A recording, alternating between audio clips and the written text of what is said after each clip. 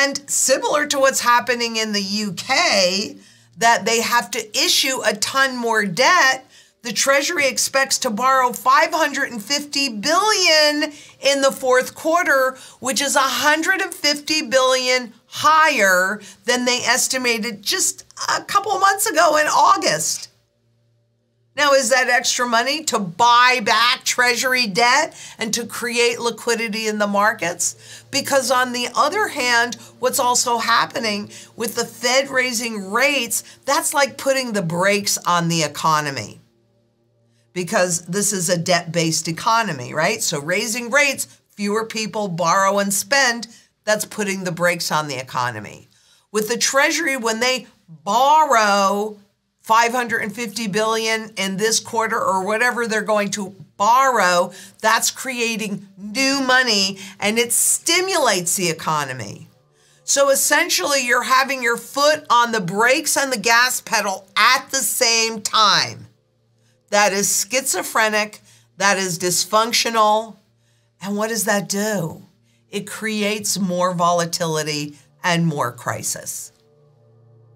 And it represents the biggest systemic risk to stocks and everything else since the 2007 housing bubble. But this is much, much bigger, because the U.S. housing market didn't underpin the global financial system, but the 10-year Treasury note does.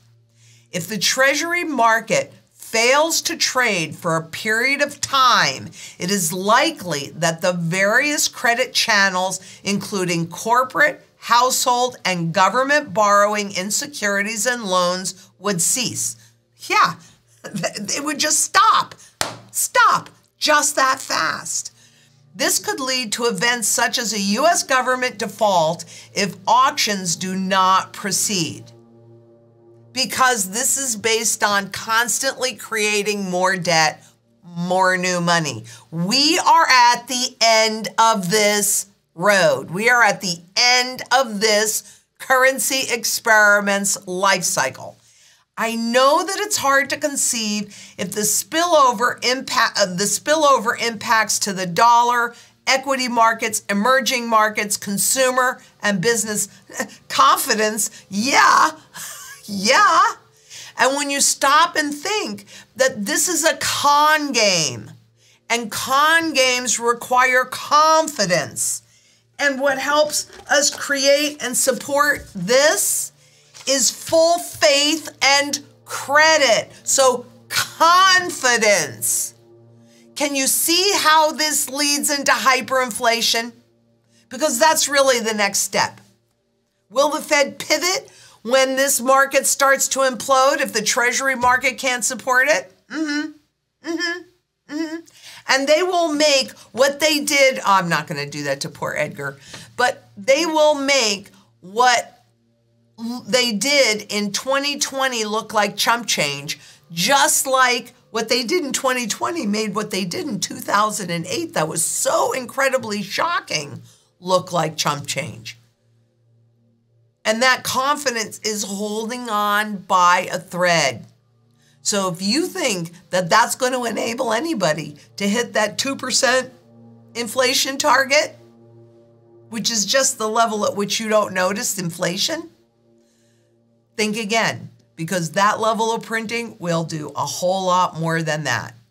But I think it's also really important that you see when the Treasury market was taken over or handed to traders.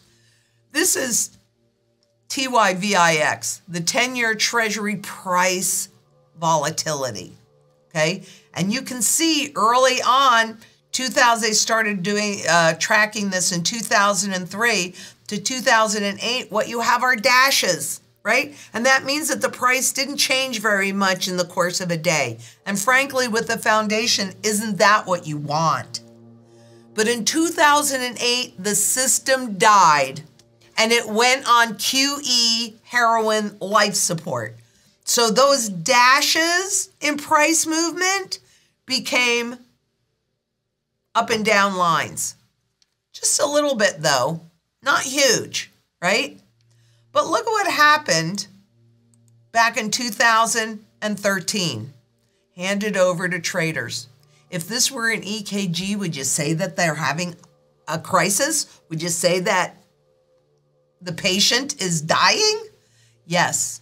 So what was the end result of that? Well, they just stopped publishing it. Went away. Gone. Right? So I can't tell you what it looks like today, but my guess is even worse than since 2013. This is the volatility. That's the price action of treasuries. That is not what you want a foundation to look like. And can you see exactly when they took over? Because I think it's pretty obvious from this graph. That's why I like it so much. I just wish that they kept it up so we could see what it looks like today. But what's going on in the rest of the world is an indication. And of course, investors, meaning Wall Street, urges U.S. Treasury to boost that bond market liquidity with that buyback scheme. Well, of course they want you to boost that liquidity. It's Wall Street. They've created all these products on it. And yet look at these record losses in drawdown. I'm going to explain drawdown in just a second. But first of all, what you're looking at here is a total return of U.S. Treasuries, which is the income, so the dividends that the Treasuries pay, or the interest rather, that the Treasuries pay, plus price appreciation, right? Remember, when interest rates go down, as the Fed was pushing them down, what happened to the principal, right? It went up. So that's price appreciation. But look at this, what's happening right now. Treasuries are experiencing a record drawdown. So what's a drawdown? That's selling, okay? They just don't want you to realize what's going on. And I'd like you to take a look at what that drawdown Treasury selling looked like between 1975 or 1971 when it started and today.